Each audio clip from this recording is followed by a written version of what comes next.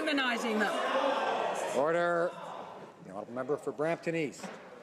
Thank you, Mr. Speaker. Canadians are rightly proud of the thousands of new Canadians that we welcome each year into our communities, many of who come to Canada to attend our well-respected post-secondary institutions, including my alma mater, Wilfrid Laurier University.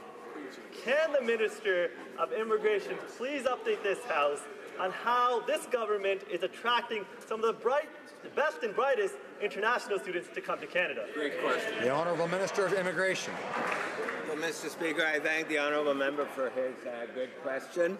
And I believe that the best potential future Canadians are international students.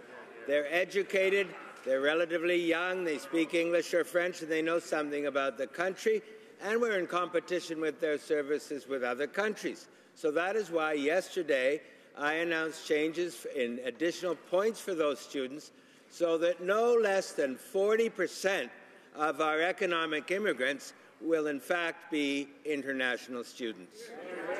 The honourable member for Calgary Nose Hill. Mr. Speaker, I wish the Minister